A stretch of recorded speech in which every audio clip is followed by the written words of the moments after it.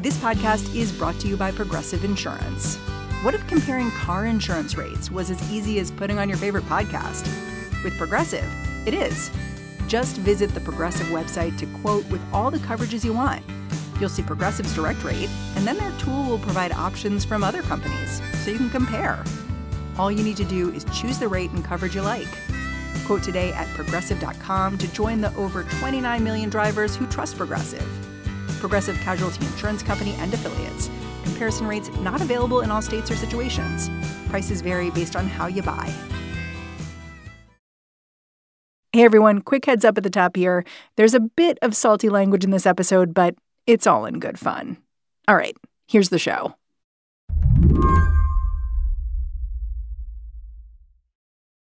Scaachi, does Kamala Harris have a theme song right now? Oh. This is Slate's Scaachi Koul. Yeah, and I think it's probably from a Charlie XCX album. It's probably from Brat, and she probably doesn't get it. And I don't know that we all get it, but I like it.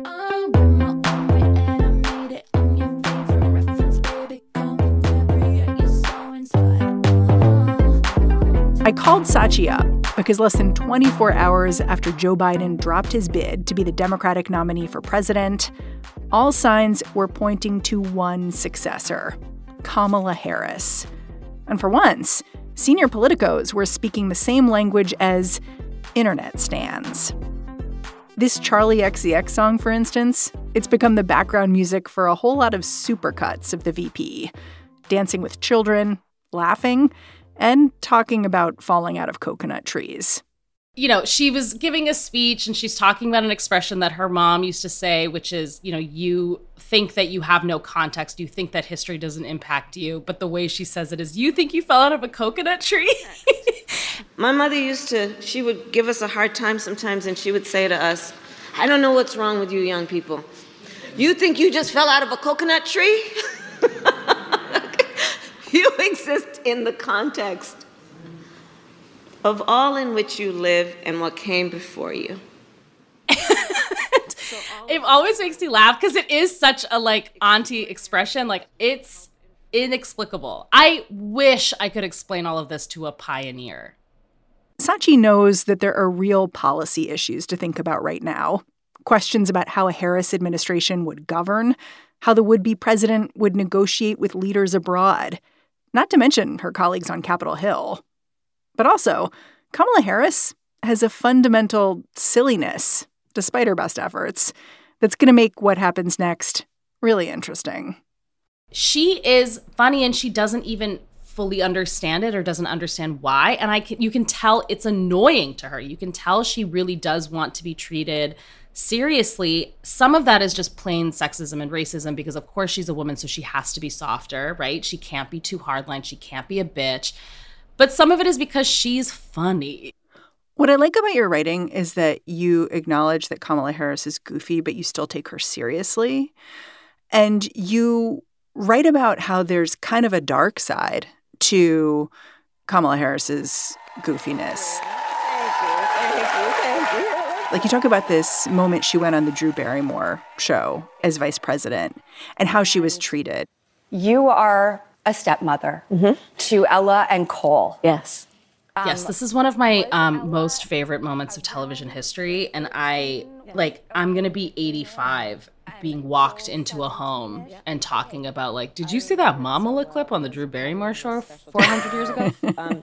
First of all, I'll tell you, we kind of don't use the term step because I just think I love Disney. However, Disney kind of messed that up for a lot of us over the years, the evil step parent.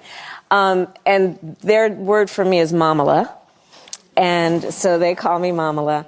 But Drew Barrymore, as she is wont to do, basically is almost trying to sit in her lap and is holding her hands and is saying to her, we need somebody who's going to take care of this country. We are in crisis. We need a great protector. We need you to be Mamala of the country. And let me tell you, Kamala Harris looks like somebody just spat into her mouth and told her to enjoy it. I don't think people fully know that much about Kamala, and the way we are making fun of her, I think, is so interesting. I am excited to see how it changes and mutates as we see really who she is. Because I think, like, you know, the next 100 days, we're really going to get to know Auntie. Today on the show, for the last 3 years, Kamala Harris has been the butt of plenty of online jokes. But is she about to have the last laugh? I'm Mary Harris. You're listening to What Next? Stick around.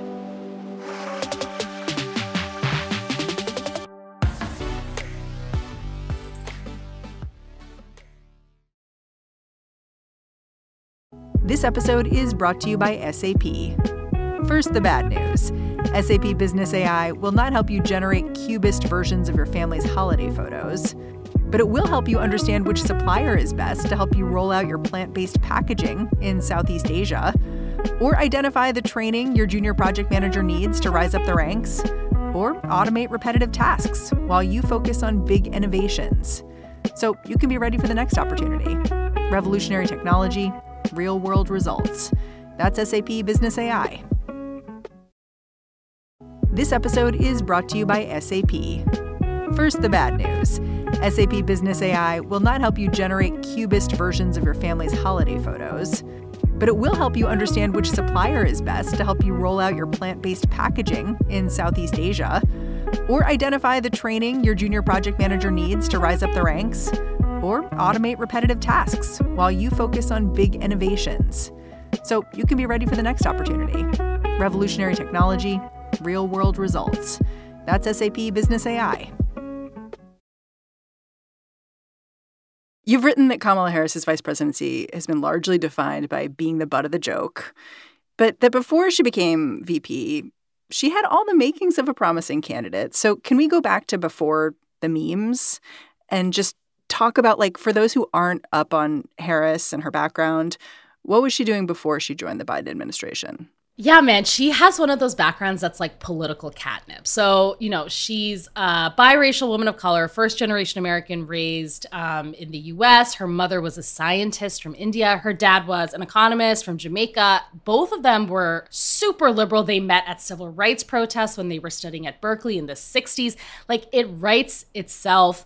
Her political career, however, you know, it started in the early 90s when she was a deputy district attorney in California. She has oscillated really wildly between kind of enforcing the status quo of what we know about policing, what we know isn't fair about policing, to trying, it seems, to inject more fairness into a system that, you know, I don't think works. So Trump called her the most liberal member of the Senate, and she herself has described herself as a progressive prosecutor.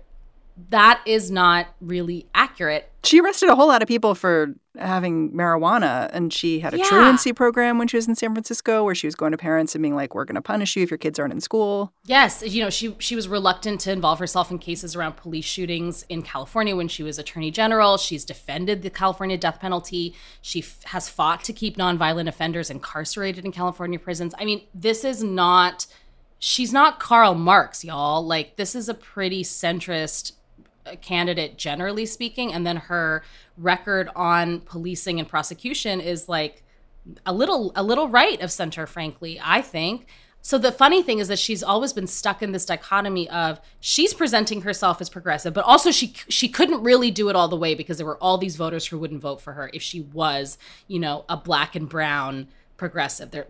A lot of people find that scary. But at the same time, she wants to sort of present a little bit of progressivism so that all of these socialists want to vote for her, which they don't. I mean, this is another election where people who are left of center, a lot of them are going to be pinching their nose as they go to the ballot box.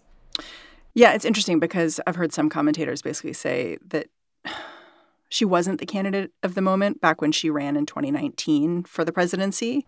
Yeah. But maybe she is now, because we're in this moment where Democrats are saying stuff like defund the police failed. And, you know, she was never really a defund the police person. So it's like in some ways it's a real contrast, you know, the cop versus the felon kind of thing when you compare her next to Trump. And it's a nice contrast. It's an interesting contrast. I mean, I don't know that she is the candidate of the moment. I think she's just the one we have. I mean, it's sort of like that Batman thing of like, is this the hero we deserve or the one that we need? I don't know. I think it's just the one that's in front of us. I think, this would have been a very different conversation if Biden had dropped out earlier. I'll say that. Yeah. So once she was in office as vice president, you've written that President Biden almost immediately moved to defang her. Do we know why? I wish I had a clear answer. My most cynical guess is that a woman of color, a black and brown woman in the Biden office would be very easily weaponized by the right and would be very easily weaponized by, Trumpian politics and Trump himself and Trump supporters. And it was clear after they won that Trump was not going away and that entire faction of the country was not going away. And I think maybe they thought it was safer to keep her out of it because just by her being there, she is loathed. And I think this election is going to be really interesting. I am dreading the hand-wringing around, how a woman of color is going to be treated in this election cycle versus the whitest man in America, Donald Trump. How did the defanging play out? Tell me more about that. Yeah, she had run this campaign that had been, I think, tricky for her because, again, people didn't know if they felt comfortable by the kind of progressive she was or unsafe with the kind of progressive she was on both sides. But I mean, the jobs they gave her were classic low stakes shit that you see on Veep. In 2021, they appointed her to handle migration issues, and then all the Republicans started calling her the border czar. Well, there was this disastrous interview that she gave to Lester Holt where she really couldn't explain herself, what she was doing. Let me just quickly put a button. Okay. Do you have any plans to visit the border? I'm here in Guatemala today. At some point, we are going to the border. We've been to the border. So this whole thing about the border, we've been to the border. We've been to the border. You haven't been to the border. And I haven't been to Europe. And I don't. And there's also reporting that basically when Biden handed her this position, she went to, I think, Ron Klain and was like, please don't give me this. This is a trap. This is a disaster because you can't solve it in 4 years. You just can't. So it really was a mess. And even from the outside, I remember looking at it and being like, what? Why are you giving her the Rubik's Cube here? Yeah, it's like when you get when you're cooking and your kid's in the kitchen and they're 2 and you're like, here's a spoon, help me cook. It's not, it didn't feel real. I mean, a lot of her even her campaign events have been silly. They're sending her to do stuff where she is just not going to be able to be effective. Her doing events for reproductive rights and talking about what she and Biden are going to do after they're reelected to bring Roe versus Wade back. I mean, it falls flat because we're all sort of looking at her well, girl, you're in now. What have you been doing the last 4 years? Why do I trust you for another 4? So now she's in a different position. I'm really curious to see what she says now that she actually has some power. But they had just sort of thrown her out there whenever, oh, okay, well, she's going to talk about she'll talk about being a black woman. She'll talk about being an Indian woman. She'll talk about being a woman. But they don't really have her discuss the economy or war or climate change. She's never really in those discussions. She is in a bedazzled jacket on a float doing something for Pride, which is great, but it is posturing, right? It doesn't really tell me anything. You know who else does stuff for Pride? Chase Bank. Chase Bank loves Pride. Corporate pride. You said, often she kind of gets caught up in this word salad as vice president. Can you just explain that a little bit? When she speaks until now, what is that like and what have you observed? I think she is stuck trying to say nothing with as many words possible because I don't think there is a lot that she can say because I think she recognizes that the stuff she is saying ultimately will alienate someone. That's just how this works. I mean, that's how politics works. But is that a vice president problem? She can't say much because she's not really the person who should be saying much of anything? I mean, maybe. Yeah, I think we'll see, in the coming weeks if that is a VP problem, but it seemed to be a problem before she was the vice president. I kind of think this is a Kamala problem. I think some people read insincerity in her. Whether or not that's true, it doesn't matter. People perceive it. And part of it is because her answers to things can be muddled. It's a little foggy how she feels about certain things. I mean, her saying like, the children of this generation, they are our children of this generation. When we talk about our children, I know for this group, we all believe that when we talk about the children of the community, they are a children of the community. Girl, what does that mean? What are you talking about? It's funny. Thank God it's funny. Otherwise, it would just be sad. Yeah. It's interesting. You seem to be of the opinion that, like, Kamala never, like, had a chance and has always been kind of having trouble speaking. I do feel like she's gotten stronger as she's been in the office. Like, even though she can't fix anything with abortion right now, she does speak pretty eloquently about it. Yes. And that does feel like a change to me, where she was able to get her reps in as vice president. And that's important moving forward. Yeah, I mean, I'm curious to see what kind of a person she is now that she doesn't have to be beholden to somebody else's government, right? And I think she was a more eloquent speaker, like when she was on the campaign trail herself. Like, I watched a lot of those speeches. I didn't find her that funny then, but there was still something inherently funny about her. I do think she's improved. I think some of it is like fundamentally and generationally, some people are always going to laugh at her. There is something funny about her and you can't help it. And I don't necessarily think it's a bad thing to laugh at people in power. I think that is actually a great practice. And I think if we did more of it, we wouldn't end up in so much trouble all the time. I'm all for it. I think we should keep laughing at her. I think it's a good way to keep people in check, to know, does the emperor have any clothes? And now she's, she could become the most powerful person in the country. And I think that's worthy of a joke. Scaachi and I will return after a quick break.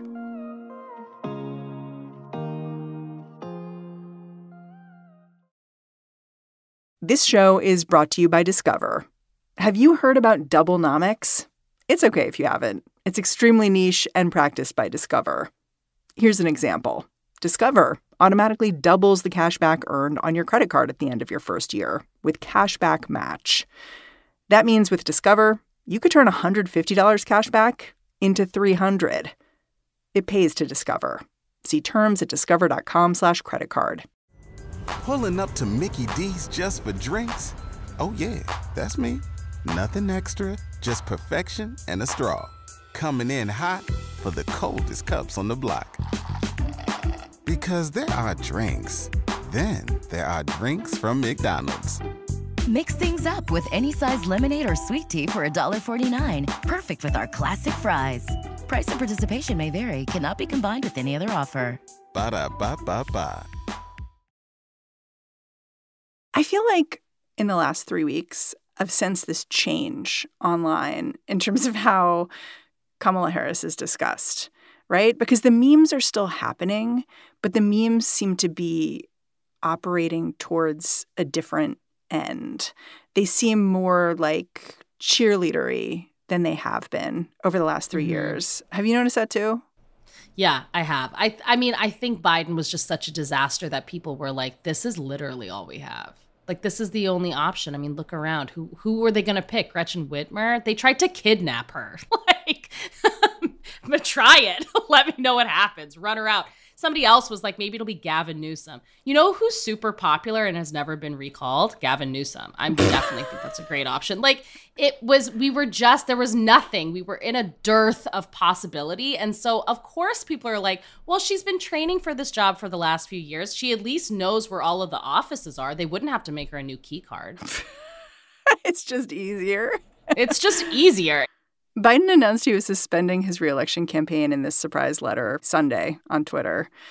He notably did not endorse Kamala Harris in that letter. He waited like a half an hour, and then he tweeted out his support. What did you make of how that all played out?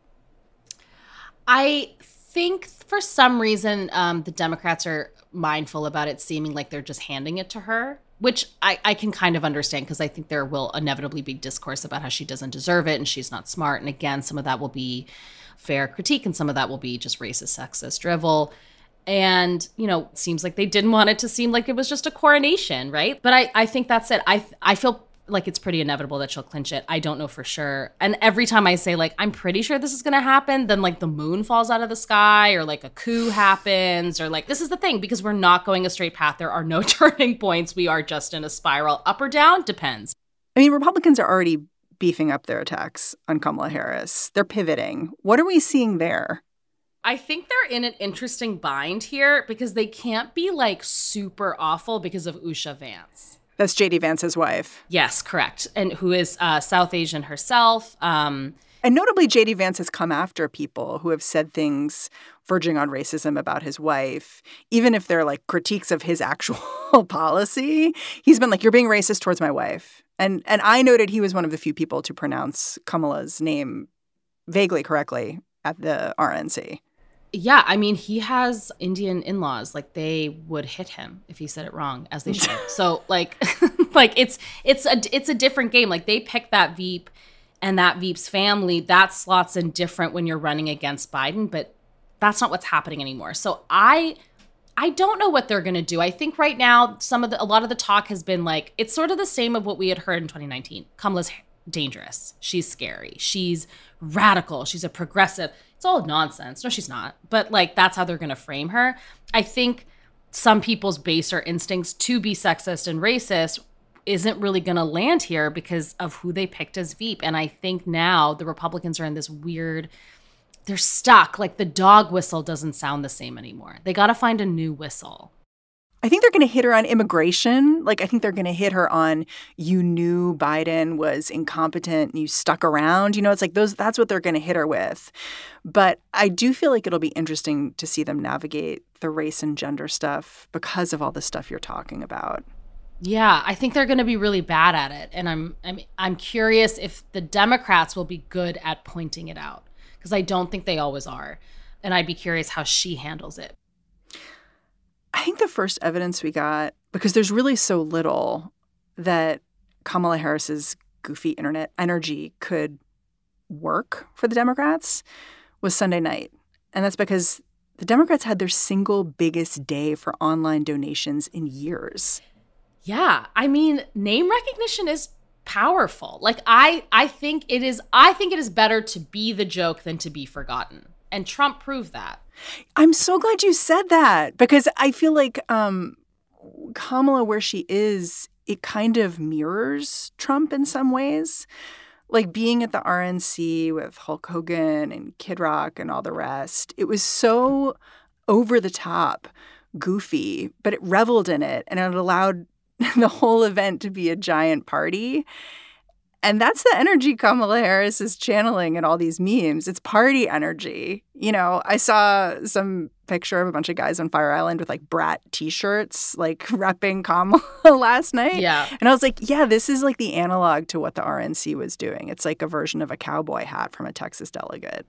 Yeah, I mean, I think the celebrity here is an effective tool. And fucking finally that somebody in the Democratic Party has looked around and been like, maybe we should use that. Like, maybe we do kind of have to fight a little bit fire with fire, not in the way of like, you know, shitty policy or saying terrible things about other people or making fun of, you know, a journalist with a physical disability, for example, but like bombast and image and iconography and color and story does a lot of work. I mean, that's always been true of American elections. People here vote based off of story. That's why these debates are important.